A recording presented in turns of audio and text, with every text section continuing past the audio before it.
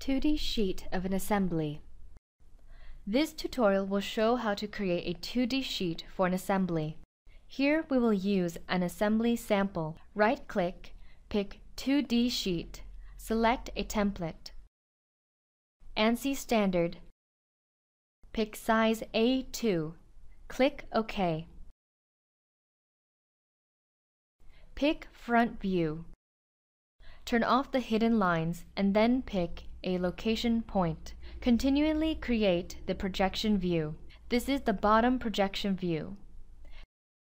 This is the right projection view. Click the standard view command to create an isometric view. Turn off the hidden lines and pick shade view type, located to the right below the 2D sheet. Next, add some assembly dimensions. Click Dimension. On the front view, pick two endpoints to define the whole length.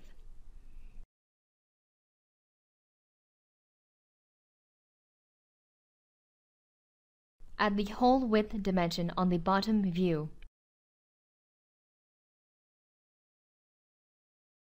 Define the whole height dimension on the right view.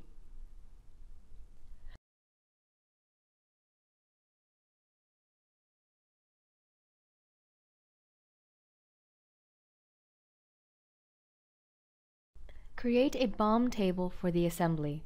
Click the BOM command, pick the isometric view, name it Toggle Clamp, and add a material column to the list.